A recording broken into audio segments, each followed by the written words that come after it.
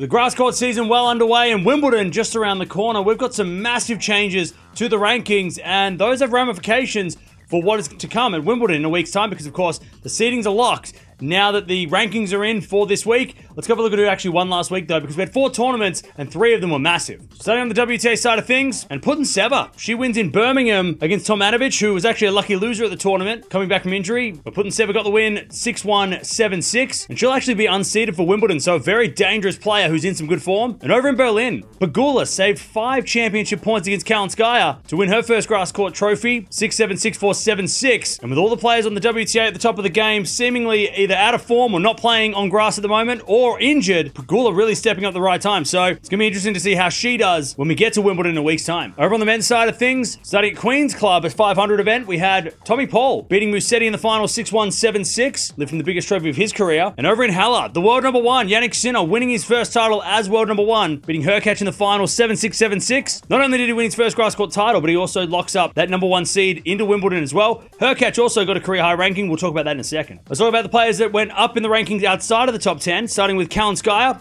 Career high ranking for her goes up 7 spots, number 17 in the world, after making the final in Berlin. Sebastian Korda, he's into the top 20 for the first time, goes up 3 spots into number 20 spot, which is a career high for him. And Jack Draper, he's in the top 30 for the first time at 29 in the world, a career high for him, going up 2 spots higher than last week, also beating Alcaraz last week. So he's got some form and he's got a career high ranking. So players there that did well this week on grass, really getting rewards. Players that dropped down in the rankings, Bublik, last year's Halle champion, he goes down 6 spots outside the top 20 now to number 23 in the world after failing to defend those points. Cam Norrie, 2 years ago, made the semi-finals of Wimbledon, and now he'll be unseeded going into this year's Wimbledon, 44 in the world, 5 spots lower than last week, so a bit disappointing there. And Vekic, also dropping down the rankings to number 49 in the world, 10 spots lower than last week after playing and losing a lot of points this week, so disappointing for her as well, and disappointing for all those players going into Wimbledon, going down to the rankings. I'll start on the WTA side of things, and no changes to the top 10 heading into Wimbledon, with Swiatek staying at 1, Gauff will stay at number 2, Sabalenka at 3, and Rybakina at 4, and that'll be the top 4 seeds going into Wimbledon this year. Pegula, she stays at number 5 despite winning a big trophy. Vondrousova, she's at 6 with Paolini at 7, Zhang at 8, Zachary at 9, and Jabeur rounds out the top 10 for this week. So that'll be the top 10 seeds going to Wimbledon. But of course, there are injury concerns going into Wimbledon for Sabalenka, Rybakina, Jabeur, and Vondrousova, all of which were either sick last week or retired through injury. So very, very sad to see 4 of the top 10 players with a bit of a cloud over their head, but we'll see what happens in a week's time when Wimbledon starts. Over to the race of the finals now, and no change at the top with Swiatek at number 1, Sabalenka staying at number 2, and Rybakina at 3, Gauff stays at 4, and Paolini at 5, Collins at 6, with Zhang at number 7, Ostapenko at 8. There's a change down the bottom, with Kostyuk and Navarro dropping out of the top 10, making way for Kalinskaya, who goes up to number 9 in the world in the rankings for the race of the finals, and Azarenka, who she actually beat in the semi-finals, also getting a boost up the rankings, going to number 10 spot. So a big boost for those 2 players who did really well in Berlin last week, just outside that top 8 for the race of the finals. Going over to the men's side of things now, and no change at the top with Jannik Sinner, world number 1. He will be the number 1 seed going into Wimbledon. But we did have a change after that with Djokovic going back up to number 2, pushing Alcaraz down number 3, and that's because Alcaraz unfortunately couldn't defend the title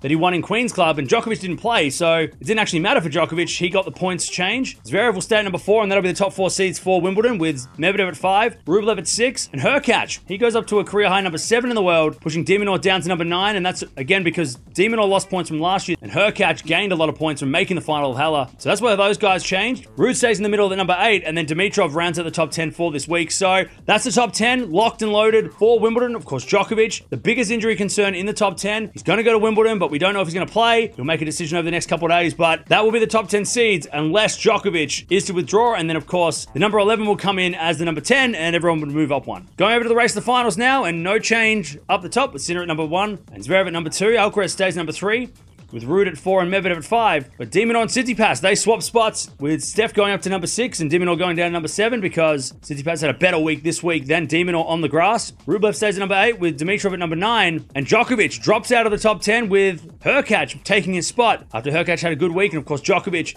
didn't play this week, and we don't know when Nole's coming back. He says Wimbledon, or at least he wants to come back at Wimbledon, but we won't know. So we might not get to see him in this race to the finals for a couple of months until maybe he does well on the hard courts at the end of the year. But that'll be the top 10, the race to the finals, and it's really starting to get interesting, especially with the guys between Sinner and Medvedev really separating themselves from the rest of the pack. So there it is. They are the rankings and the race to the finals. No major changes, I guess. I mean, the big one being Alcaraz and Djokovic, but of course, if Djokovic pulls out, Alcaraz will be number 2 anyway at Wimbledon, so it won't really matter. too much. It'll really help Medvedev if Djokovic pulls out, because that'll mean he's number 4, which means he avoids Sinner, Alcaraz, and Zverev until the later stage of the tournament, instead of playing them in the quarterfinals potentially. So it really would help Medvedev if Djokovic was to pull out. And of course, all the players on the women's side. Now, we have no changes to the top 10, but going to Wimbledon, there's a lot of players that are under an injury concern. And also a lot of players that haven't played on grass. Like Swiatek didn't play any grass court matches before Wimbledon. So it's going to be a really weird Wimbledon for the women's side, for all the injuries, and also